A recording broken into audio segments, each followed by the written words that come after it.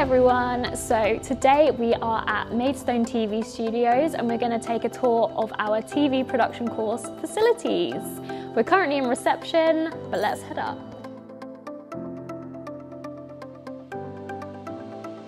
So in here is Maidstone's restaurant. So students actually get 10% off on the home cooked food here.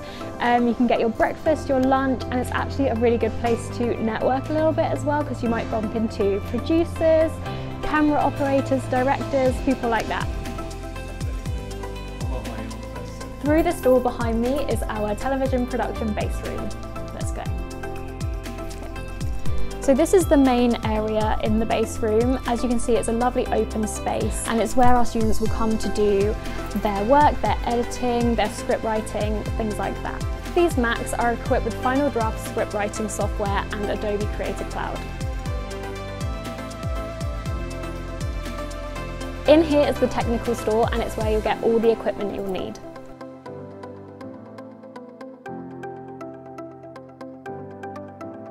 So on the course you'll have full access to UCA Rochester's library facilities, but we also have a focused collection of books and resources that our students like to go back to again and again. This room can also be used as a meeting room and a quiet study area too. As you can see, this is the green screen room. So students can use this whenever they need to, but it's used particularly heavily in the news production unit in Year 2.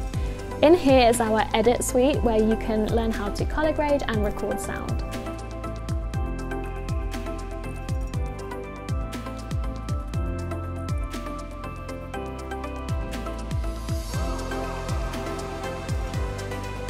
This is one of the lecture rooms. And this is another lecture theatre. And this is the studio.